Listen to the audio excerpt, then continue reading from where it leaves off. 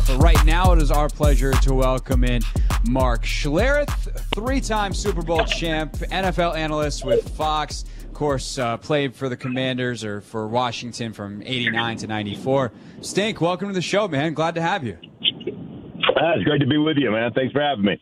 We were texting earlier to set this up, and like the Venn diagram of experiences that you have is great because not only all the things I just said relative to Washington and being successful in the NFL, but you also just went through this in Denver with an ownership change. So we'll circle back to that in a second. But first, simply, what was your reaction when you heard the news that Dan Snyder was finally not going to be the owner of the Washington Commanders anymore? Oh, man, I was so excited because Dan Snyder, in my opinion, is a turd. So in one of my life experiences, just don't be a turd. Like, that is one of the things I believe in. And I am so glad that he is gone. And I am so glad that the Washington Commanders can have new ownership and experience that. And, you know, I mean, I love Ron Rivera. I think Ron Rivera is a really good man. And I think he's a great man to lead the franchise forward. But I just thought that, you know, that organization deserves to be a crown jewel in the NFL, and they haven't been since he took over ownership. And so I'm glad that they're moving on and that they, like I said, and I've said many times before, welcome back to the NFL, Washington Commanders. I'm excited for you. Can you compare your experience as an alum of this organization over the last 25 years compared to the way that you have been treated by the Broncos organization as an alum? Not really. I mean, recently it's been really good with Washington. You know, I live in Denver. I do national television stuff and call games and have a radio show here in Denver. So oftentimes in Denver, you know, I can step on some toes because the one thing about me is I'll be blunt as a spoon, and I'm going to tell you exactly what the truth is. And sometimes, you know, organizations don't really like that. But recently with Washington, it's been great. It really has. They've really made a huge effort under Ron Rivera and under Jason Wright and several of the other people over there in that organization to really bring back the alumni and to really have them involved in the organization, which I appreciate. I came out there last spring and spoke at the rookie symposium they put together, and you know, they've been really good with stuff like that. So I'm thankful for that. You know, like I said, often because of what I do for a living, I can be abrasive or I can hurt some feelings. But the bottom line is as a player, you know, I treat it just like I did as a player. When you had me as part of your organization as a player, you expected 100% effort, 100% preparation. You expected me to do my job without fail, to go out and play hurt, to play injured, to do all those things. Why would you expect any less from me as a member of the media? Like, shame on you. That's a you problem. That's not a me problem. So, sometimes, like I said, here in Denver, I can get myself into a little hot water, but whatever, it doesn't bother me. Mark Schlereth, Fox, of course, NFL analyst with us here on the Team 980. On the Snyder front, one more thing real quick, and then I do want to spin it forward to what you think this organization looks like moving forward. But when was the first time you remember developing an opinion on Snyder? Like, was there an event that kind of started to make you go like, wow, yes, don't think this guy's very good?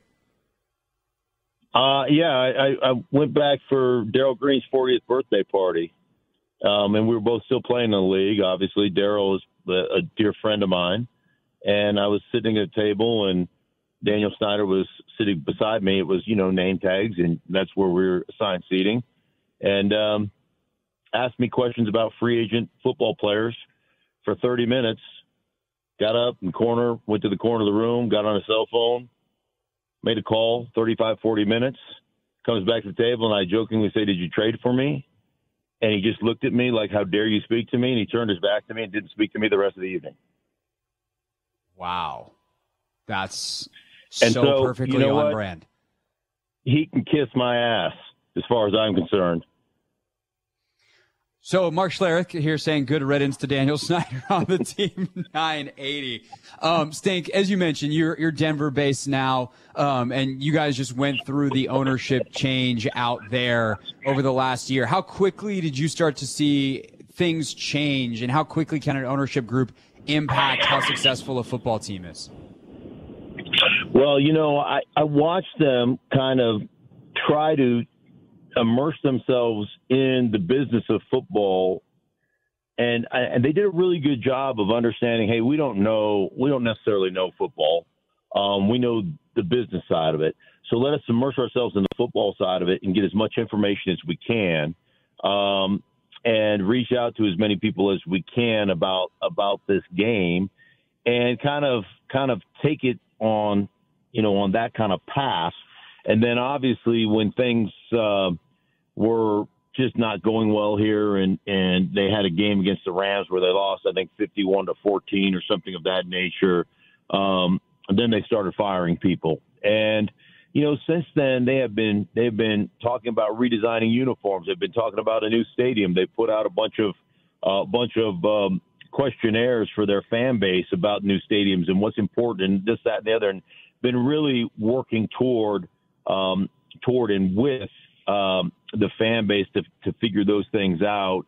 And then obviously going through this coaching search and going out and getting a real live NFL football coach who's an adult, that can hold people accountable, and most importantly, hold the investment accountable that you made in your quarterback, who really played as poorly as anybody I've ever seen play in the league last year in Russell Wilson. So they've made a lot of, in my mind and estimation, really smart football decisions, and really hired smart football people, and empowered those people. One of the issues I think that Washington has had for a very long time since Daniel Snyder took over is there's one thing to hire people and appoint people, and there's another thing to empower people.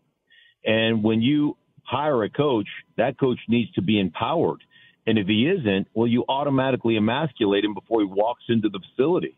And I think that's something that is a real issue, or has been a real issue in Washington. I also think it happens to be a real issue in Dallas. I think there's some problems there. So one of the things that I've seen here in Denver with the new ownership group is they appointed a coach and they've empowered him, where before they got there, they hired a quarterback and empowered him to basically, tell the coach what he wanted to run and how he wanted to run it. And I mean, that hierarchy, if you don't have it squared away, it will never work. And that's one of the reasons I think Washington had fallen on such hard times under Daniel Snyder.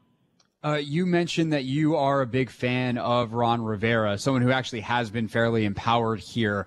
Obviously, a lot of fans here have been frustrated because they haven't been over 500 during his tenure. So what is it that you like about Rivera that you still think he's the right guy moving forward for Washington? One, he is a great man that will hold his players accountable.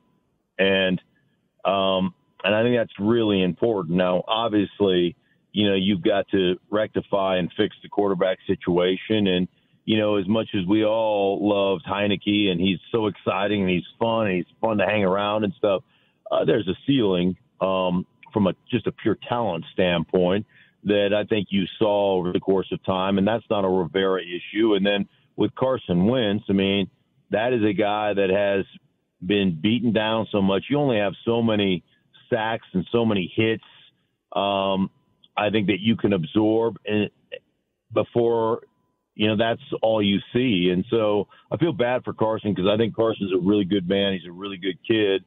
But, I think his time in Philly beat him up, beat him down. There was a year in Philly in 2020 that he took 50 some odd sacks, or maybe more than that, 60 sacks. I mean, he just got the snot beat out of him. And, that experiment didn't work. And I feel bad for him for that reason. But bottom line, like I said, I think he understands football. He knows kind of what he wants the identity to be of the football team, which I think is a huge, huge attribute to any head coach, of being able to say, this is who we are, this is what we're going to do, and this is how we're going to win football games and get everybody on board. And I think he has that ability to get people on board that way. Mark Schlereth, Fox NFL analyst, with us for just a few more quick minutes here on the Hoffman Show. Speaking of coaches who are notorious for holding players accountable, what do you make of the acquisition of Eric Bieniemy for Washington this offseason? Yeah, I like it. It'll be interesting to see. It'll be interesting to see kind of what offense he brings, and obviously under Andy Reid all these years and the way they have operated with Patrick Mahomes. And just the pure talent you have on the outside, it will be really exciting to see how that offense functions and the way they go about that. Obviously, Patrick Mahomes makes up for a multitude of sins. You don't have that guy. So, but I'm excited to see what Eric Bieniemy, brings. And, he's a vitriolic dude, I don't really know him, but, from what I understand, like, he'll get after folks. And, ultimately, I love it. I mean, that's how I was coached my whole life. So I think that's a great thing. And we'll just see how guys respond to it. I feel like I'd be remiss if I didn't ask you on the way out. You got any other Dan stories you want to unload? No, but they're all the same. Yeah. Like everybody you talk to has a Dan Snyder story of him just being an absolute turd. So that's all you can say. And I'm just being honest. I'm not trying to be disrespectful. I mean, that's his job. Like, that's what he does.